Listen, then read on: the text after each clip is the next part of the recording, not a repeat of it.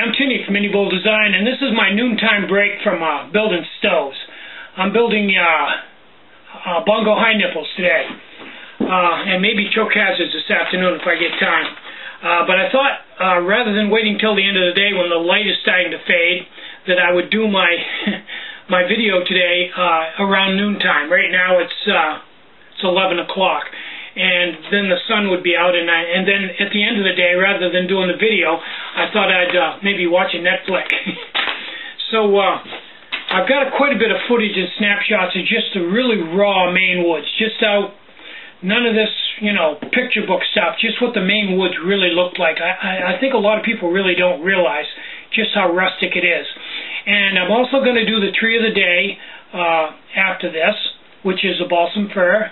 But before that, I want to talk a little bit about stove design and give you some food for thought on that. So let me move the camera in for that.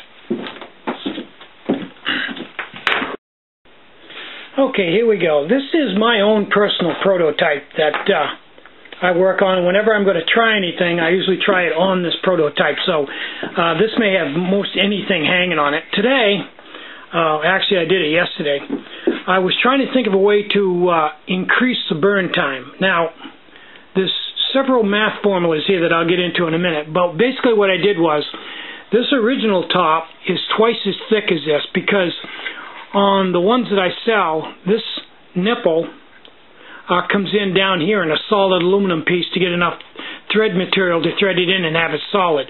So in the end, that 3/8 of an inch of aluminum that the nipple screws into is just solid aluminum, wasted space, no alcohol can get in there, so it cuts down on the overall volume of the stove. And in the end, the burn time. Now, I could make it longer, but that cuts down on the distance from the stove to the flame to the bottom of the pot, and that's fairly critical, so I couldn't do that. So I was looking for a way to increase the volume. So what I did was, I made this one 3/8 of an inch thinner and increased the length of this silicone tube by 3/8 of an inch, so it gave me 3/8 of an inch more room for alcohol. And then, rather than turning it in the lathe, whether you can see here or not, I milled this and left that thick piece right there for meat for the threads to go into, to screw into, so it'd still be rugged. A little bit exotic. And in the end, what I ended up with the 3/8 of an inch of extra space, I ended up with about another minute of burn time. Now, that gets to the maths part of this. And food for thought. This is a food for thought.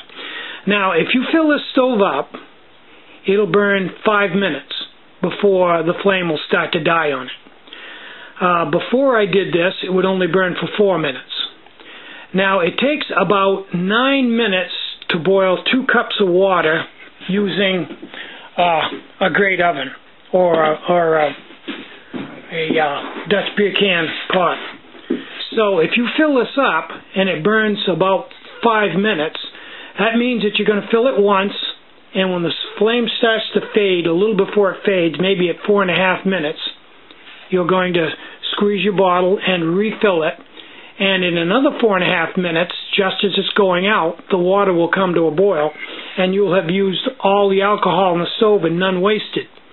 Now, if you make this burn for, say, 6 minutes, the first burn will be 6 minutes, and then when that starts to go down, you're going to refill it, and it's going to burn for another 6, but you're only going to need, and that's a total of 12 minutes, but you're only going to need 9. So that means at the end, you're going to have 3 minutes of alcohol trapped in that felt, which you're not going to be able to get back, and that's not very efficient. So that's just food for thought. People wonder why I don't make them burn longer. That's one of the reasons. The second reason is, it's just safer that way if you don't have a lot of alcohol in any one place at one time. This stove, if you fill it up and walk away from it in 4 minutes, 4.5, 5 minutes, it's going to go out. So there's none of this burning a long time or alcohol getting spilled anywhere, or if you tip it over, the alcohol won't run out of the felt. You can tip the stove right over and there's no thread at all because no alcohol is pooling anywhere to leak. So that's just some food for thought, and I'm going to continue to improve this stove, and eventually something will come from it that I can put in the store. So let's go look at the Maine woods.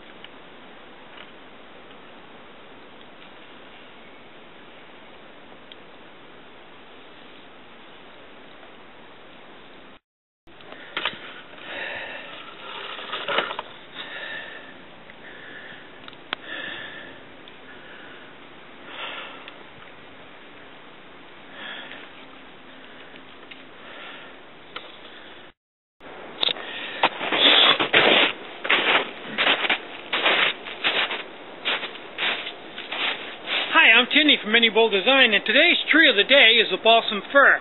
A very aromatic tree. If you smell this, this is the scent that they generally will present when they're talking about the great Maine woods. You'll have little bags filled full of these needles, and it just smells like the Maine woods. You get into any area where there's a bunch of these, and it's a really predominant smell. It's really nice. They use them primarily for Christmas trees when they're young. Not so much now. They've got hybrids and stuff that they plant now, but this used to be the old standby, Balsam Fir. It's got a real thick, soft needle pattern on it, and it just feels nice and looks good. It's a nice thick tree, and of course that aroma in the house can't be beat. When it gets older and gets to be a full-size tree, they use it for lumber and for pulp. There aren't a lot of them big anymore because they've all, not in this area anyway. I looked for a couple hours, I couldn't find a big one. They've all been cut down for pulp and for lumber. Now, when they get bigger, they have pitch pockets on them, and you can squeeze them and the pitch will squirt out at you. You can actually collect it in like a film canister and use it, as Bear Grylls would say, it takes a spark real well. You can start a fire with it. It's a real good accelerator. And I have read that they also use that pitch for mounting lenses in the optical industry. Kind of interesting. It has some unique qualities that it will grab the glass, but yet can be broken loose later on, and it doesn't expand and contract with temperature. It's very stable, very clear liquid. They extract the scent from this and use it in different kinds of oils and things. The needles are quite often collected and dried and put in bags to sell in these tourist traps, I call them, in novelty shops for representation of the Maine woods. And I guess that's about all there is to know about the Balsam Fir, at least from my point of view. It's a fairly popular tree, especially because of the Christmas tree aspect of it. I'm Tinny from Mini Bowl Design. Get out and hike, take a friend, enjoy some really great meals out in the great outdoors, and get out and just enjoy the great Maine woods. And more important than anything, have a really great day. Bye-bye.